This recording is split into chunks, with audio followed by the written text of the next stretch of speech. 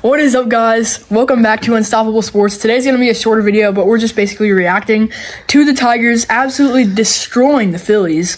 We didn't really absolutely destroy them, but we just scored a ton, and that's just huge for the offense. We had 14, they had 8, so we beat them by 6 runs.